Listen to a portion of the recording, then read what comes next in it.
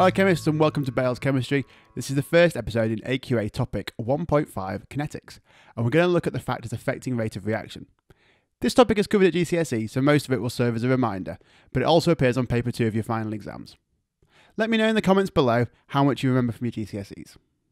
Chemical reactions happen when molecules or particles of reactants collide. These collisions must happen with the correct amount of energy for a reaction to take place. We call this activation energy. If a collision happens without the particles having the activation energy, then no reaction occurs and the particles bounce off each other. If you want to increase the rate of reaction, you have to increase the rate of collisions, or the amount of energy the particles have when they collide. Particles of the reactants all have different amounts of energy. Some have less than activation energy, and some have more than activation energy. This means that most of the collisions don't result in a reaction. But the ones involving particles that have more than activation energy do have a chemical reaction. If we increase the amount of collisions taking place every minute of the reaction, we will increase the amount of reactions taking place each minute. This increases the rate of reaction. If we increase the amount of energy the particles have, so more particles have energy that is greater than the activation energy, this means that more of the collisions that take place will result in a chemical reaction. This also speeds up the rate of reaction. There are 4 main factors that affect the rate of reaction. The first one is temperature. The next one is concentration or pressure. Then we have surface area. And finally, the addition of a catalyst. Temperature is related to the amount of kinetic energy the particles have. So if you increase the temperature, you'll increase the energy of the particles.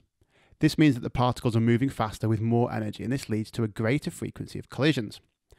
And because these collisions have more energy, a greater proportion of these collisions result in a successful chemical reaction. Because you're increasing the collisions and the energy, temperature has a twofold impact on the rate of reaction. Concentration and pressure have an impact on the rate of reaction. We talk about concentration when we're talking about liquids, and pressure when we're talking about gases.